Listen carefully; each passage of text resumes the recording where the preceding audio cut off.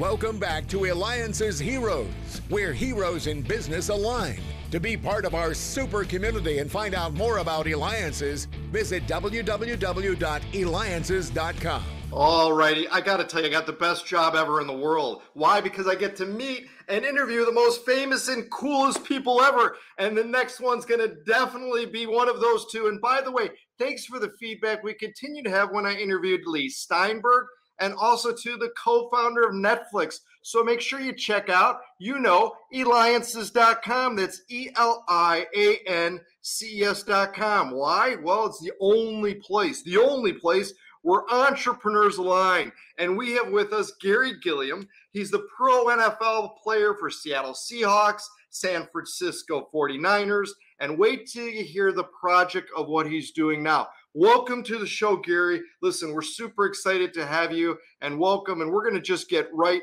into it and all that. First of all, making it to the NFL is a huge accomplishment of its own, and you were on the Seattle Seahawks, San Francisco 49ers. Like, how did you make it? Well, sure. I mean, it was a long path to get there. First going to Milton Hershey School when I was younger.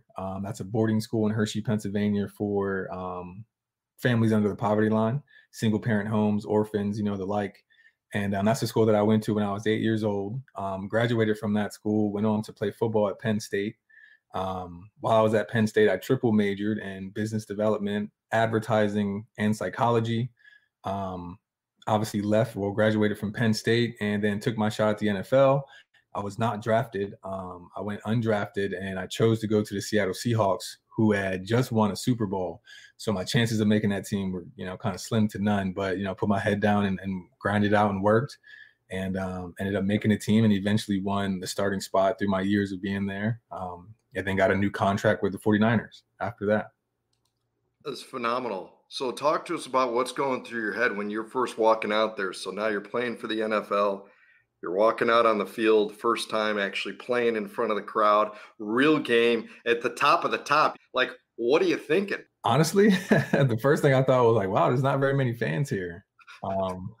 Just because playing at Penn State and the Big Ten, like a lot of our crowds were like over 100,000 people. And in Seattle, I think the max it ever got to was like 68,000, but it was very loud. But that was probably the first thing I thought, like, well, there's not as many people like in person as I thought there would be. But aside from that, it was like, all right, well, this is football, right? This is what I've been doing, most of my life. This is the same game, so let's block out all the noise and let's go execute. So talk to us more too, is what did you see most unique, as playing? I mean, you worked real hard to get to where you got and where you are today. And I mean, the thing is that unless someone's done it, a lot of people just don't realize the path to it.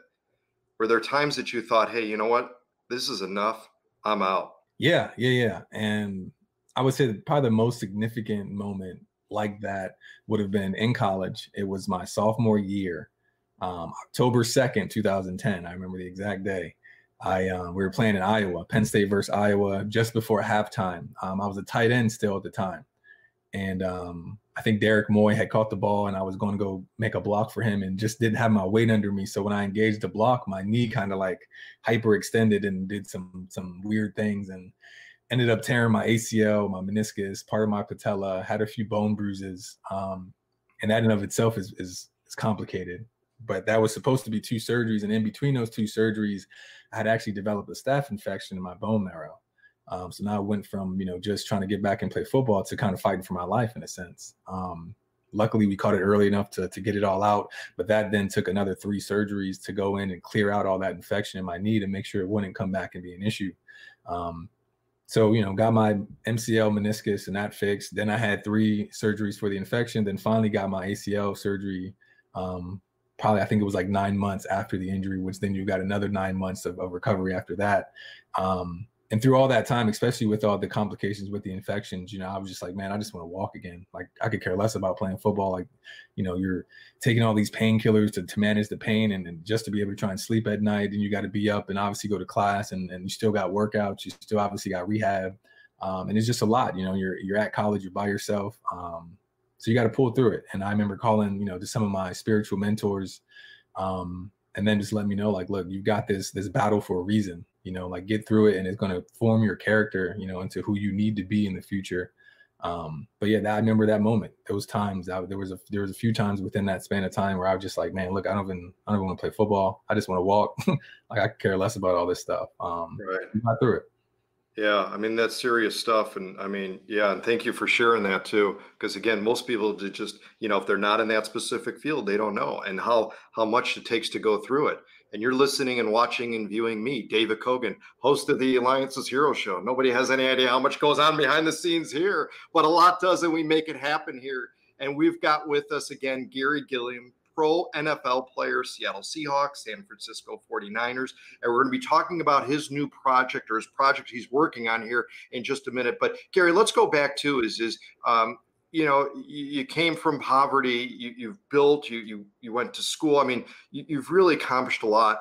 What do you think some of the secrets that you could share right now with both, parents that are out there that are raising children, whether it be in inner cities or not? I mean, a lot of people are affected by a lot of stuff going on in that. How do you, Garry, stay on the path to do right?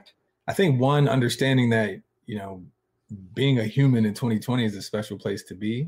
And then even kind of before that, like for myself, getting an opportunity to get out of Harrisburg because my mom put me into Milton Hershey School, where I was able to thrive and become the person I am today because they provided us with resources and an environment to learn. And it was okay to be an athlete and be a scholar, so that, more developed who I was and more developed my character. But I think the most important thing you got to do is really just continue to try and develop yourself. And as you try and reach the best version of yourself, you want to contribute that back to society. Well, let's talk about your project now, thebridgeecovillage.com. It can be reached, again, Garry can be reached at thebridgeecovillage.com. We'll also have it on our website at Eliances.com, Eliances.com. Talk to us about this. Yeah, so the Bridge Eco Village is an idea, a few different business models that I had written up, a few of my buddies and us had talked about, and kind of decided to put it together. Easiest way to explain it is kind of a mixed use development, but that's really not it.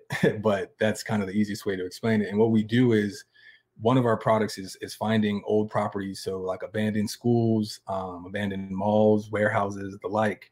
And most of them are in residential areas or in places that is, rather accessible. So it's a good place to grab. And most of them are owned by a city or a school district in most cases, if we're referring to schools, and they don't really want just another nursing home or, a bunch of affordable housing. Like, they want true resources as there used to be in those communities. So in acquiring these schools, what we do is transform them into eco villages. And what an eco village is it's comprised of 5 different things: work, eat, live, learn, and play. And what we like to say is that at any point in time in your day, you're probably doing one of those 5 things. So why not do them all in one place in a holistic way? So sustainably, which to us is not just a buzzword, it means longevity. So in acquiring these properties, ones that have been there for a while, they've got great bones, they've got great structure. We just got to update the systems and do something productive with them.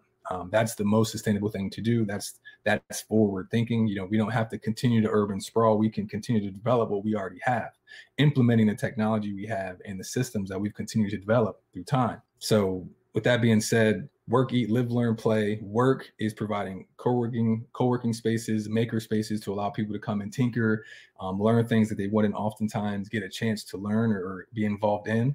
That eat branch is indoor urban agriculture, closed loop, by way of aeroponics, so growing food, misting the roots with no soil; hydroponics, which is submerging the roots in water with no soil; and then there's aquaculture, which is actually growing a fish. We've got a couple other processes too. We actually can pull in fresh food waste to convert that into nutrients to grow more food, lower our carbon footprint. Obviously, we've got tons of PV, so solar panels, to not just be net zero, but striving to be net positive. Water collection to lower our water consumption and obviously recycle the water that's coming on site. I spoke about the waste and our carbon. So doing all those things together, while teaching the community, the bridge builders, the ones that live there, the ones that work there, the different sustainable business and living habits too. So, making sure you shut off things and unplug things and just your shorter showers or your processes and the way you move through society also, bodes to the eco-village aspect of it. The village part comes from everybody being together and doing everything together the way we used to do things as humans. We're made to be together, and we do better when we're together. So trying to bring that back, and like I said, just converting these old properties into things that can be really useful and beacons for their communities. Gary, I think you convinced me. I'm ready to move in. Let's go. That's awesome. You'll be my neighbor. That's great. Awesome. Well, Garry Gilliam, pro NFL player, Seattle Seahawks, San Francisco 49ers, and now to all-in-one micro cities, building it to help the community. You can reach him at thebridgeecovillage.com. You know what? That makes a hero, building communities that could be sustainable. That's what it's all about. Make sure that you contact him. This has been David Kogan with the Eliances Hero Show.